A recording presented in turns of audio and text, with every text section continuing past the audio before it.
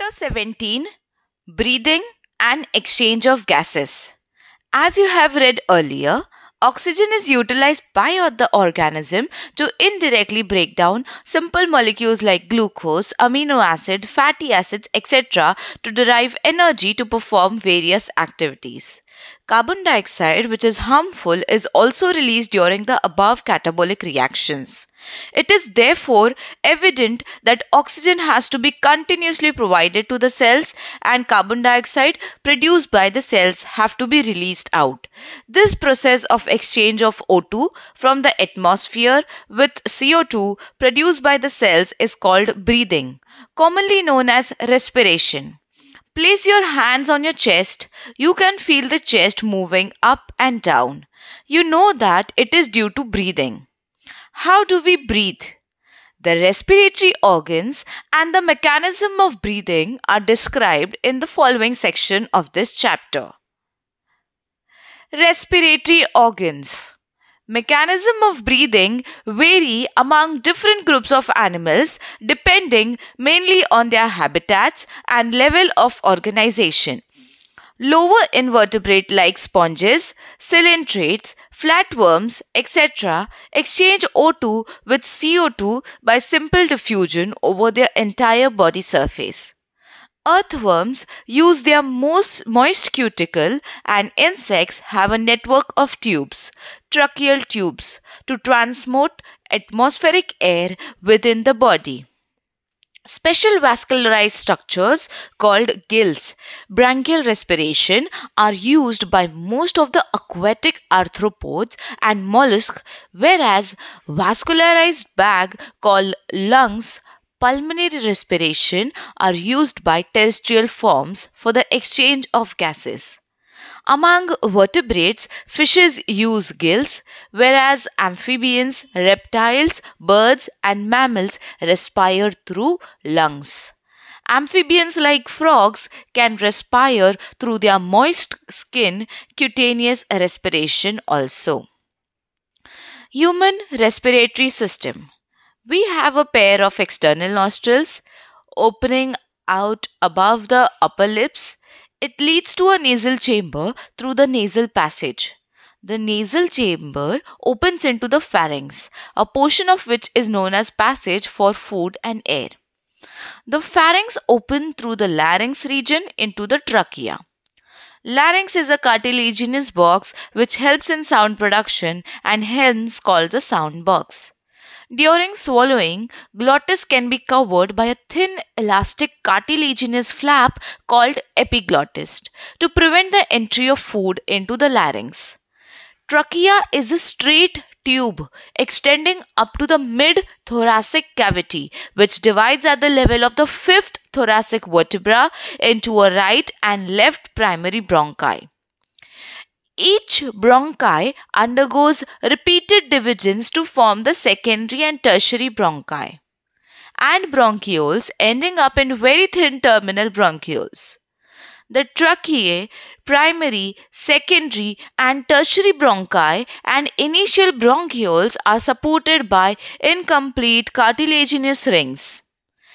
Each terminal bronchiole give rise to a number of very thin, irregular walled and vascularized bag-like structures called alveoli.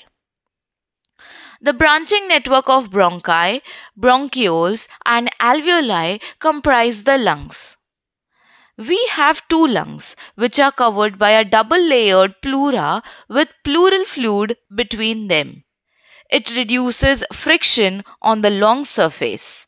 The outer pleural membrane is in the close contact with thoracic lining, whereas the inner pleural membrane is in the contact with the lung surface.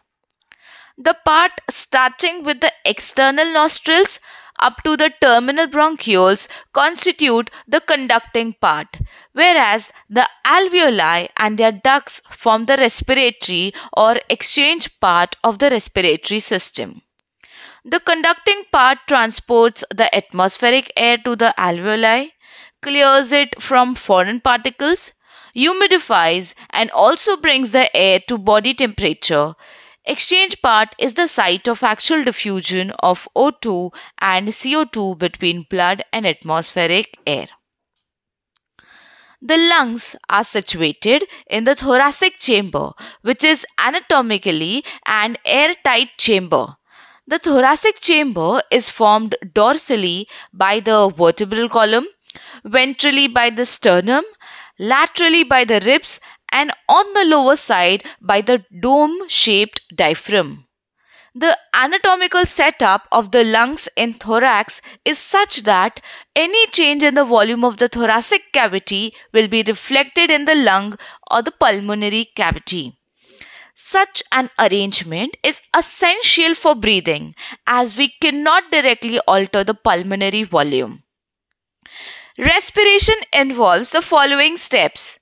Breathing or pulmonary ventilation, by which atmospheric air is drawn in and carbon dioxide rich alveolar air is released out. Diffusion of gases, oxygen and carbon dioxide across alveolar membrane.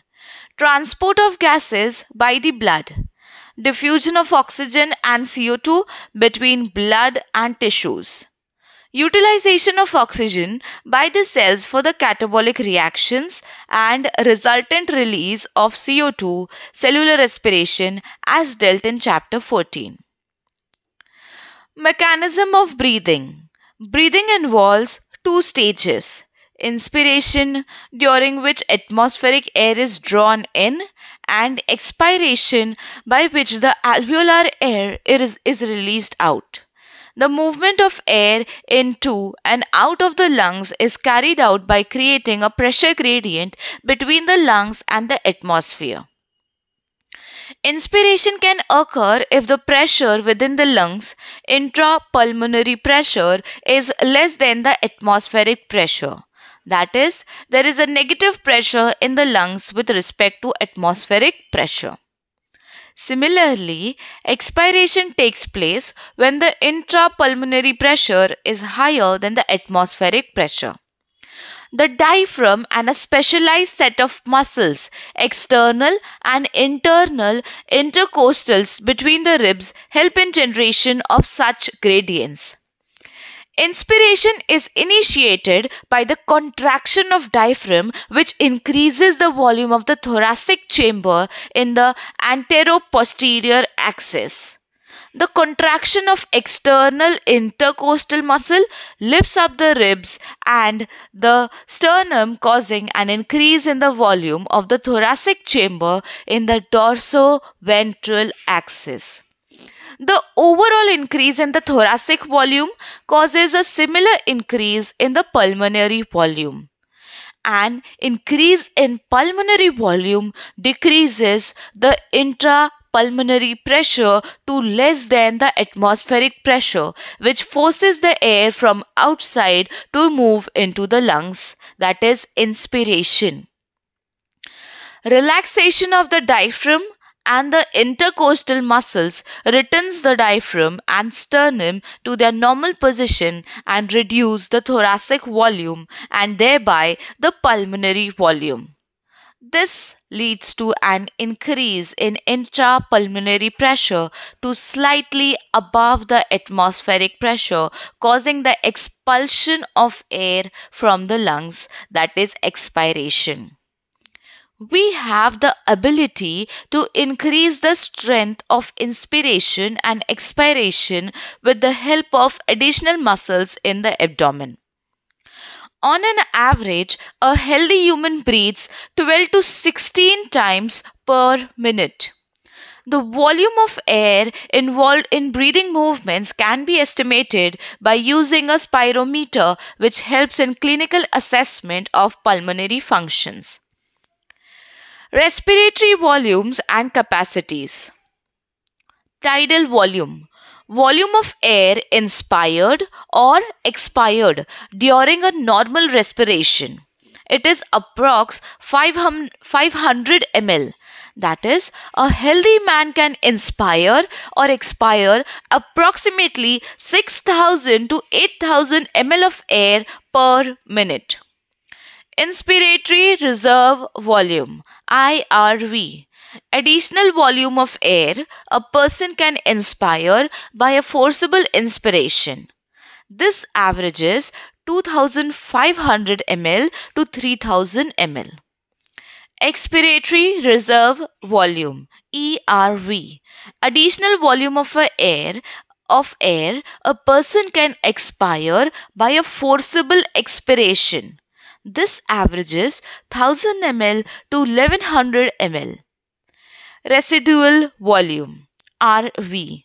Volume of air remaining in the lungs even after a forcible expiration. This averages 1100 ml to 1200 ml. By adding up a few respiratory volumes described above, one can derive various pulmonary capacities which can be used in clinical diagnosis. Inspiratory capacity IC. Total volume of air a person can inspire after a normal expiration. This includes tidal volume and inspiratory reserve volume TV plus IRV. Expiratory capacity EC. Total volume of air a person can expire after a normal inspiration. This includes tidal volume and expiratory reserve volume TV plus ERV. Functional residual capacity.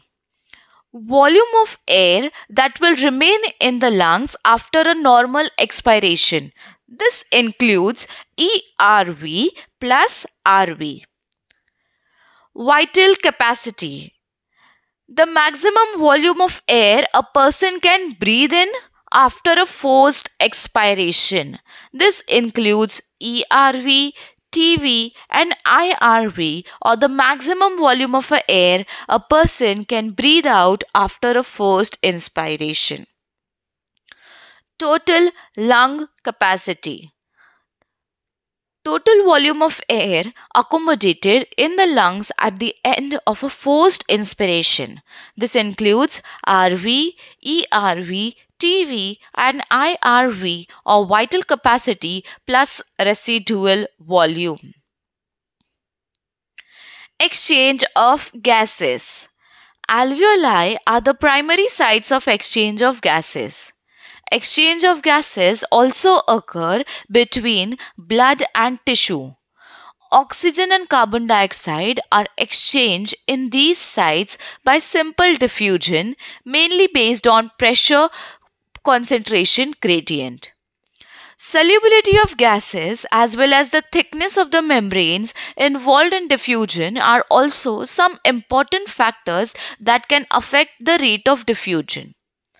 Pressure contributed by an individual gas in a mixture of gases is called partial pressure and is represented as partial pressure of O2 for oxygen and partial pressure CO2, that is PCO2, for carbon dioxide. Partial pressures of these two gases in the atmospheric air and the two sites of diffusion are given in the table 17.1 and in figure 17.3. The data given in the table clearly indicates a concentration gradient for oxygen from alveoli to blood and blood to tissues. Similarly, a gradient is present for CO2 in the opposite direction, that is, from tissues to blood and blood to alveoli. As the solubility of carbon dioxide is 20 to 25 times higher than that of O2, the amount of carbon dioxide that can diffuse through the diffusion membrane per unit difference in partial pressure is much higher compared to that of oxygen O2. The diffusion membrane is made up of three major layers, namely the thin squamous epithelium of alveoli, the endothelium of alveolar capillaries, and the basement substance composed of a thin basement membrane supporting the squamous epithelium and the basement membrane surrounding the single layer endothelial cells of the capillaries in between them. However, it's total thickness is much less than a millimeter. Therefore, all the factors in our body are favorable for diffusion of oxygen from alveoli to tissues and that of carbon dioxide from tissues to alveoli. Transport of gases. Blood is the medium of transport for oxygen and carbon dioxide. About 97% of oxygen is transported by RBCs in the blood. The remaining 3% of oxygen is carried in a dissolved state through the plasma. Nearly 20 to 25% of carbon dioxide is transported by RBCs, whereas 70% of it is carried as bicarbonate. About 7% of carbon dioxide is carried in a dissolved state through plasma. Transport of oxygen. Hemoglobin is a red colored iron containing pigment present in the RBCs. Oxygen can bind with hemoglobin in a reversible manner to form oxyhemoglobin. Each hemoglobin molecule can carry a maximum of 4 molecules of O2. Binding of oxygen with hemoglobin is primarily related to partial pressure of O2, partial pressure of CO2, hydrogen ion concentration, and temperature are the other factors which can interfere with this binding. A sigmoid curve is obtained when percentage saturation of hemoglobin with O2 is plotted against the pressure of O2. This curve is called the oxygen dissociation curve and is highly useful in studying the effect of factors like pressure of CO2, H plus concentration, etc. on the binding of O2 with hemoglobin. In the alveoli, where there is high pressure of oxygen, low pressure of carbon dioxide, lesser H plus ion concentration, and lower temperature, the factors are all favorable for the formation of oxyhemoglobin. Whereas in the tissues, where low pressure of oxygen, high pressure of carbon dioxide, high H plus concentration, and high temperature exists, the conditions are favorable for dissociation of oxygen from oxyhemoglobin. This clearly indicates that oxygen gets bound to hemoglobin in the lung surface and gets dissociated at the tissues. Every 100 ml of the oxygenated blood can deliver around 5 ml of the O2 to the tissues under normal physiological condition. Transport of carbon dioxide. Carbon dioxide is carried by hemoglobin as carbaminohemoglobin, about 20 to 25%. This binding is related to the partial pressure of carbon dioxide. Pressure of O2 is the major factor which could affect this binding. When pressure of carbon dioxide is high and pressure of O2 is low, as in the tissues, more binding of carbon dioxide occurs, whereas when the pressure of CO2 is low and the pressure of O2 is high, as in alveoli, dissociation of carbon dioxide from carbaminohemoglobin takes place.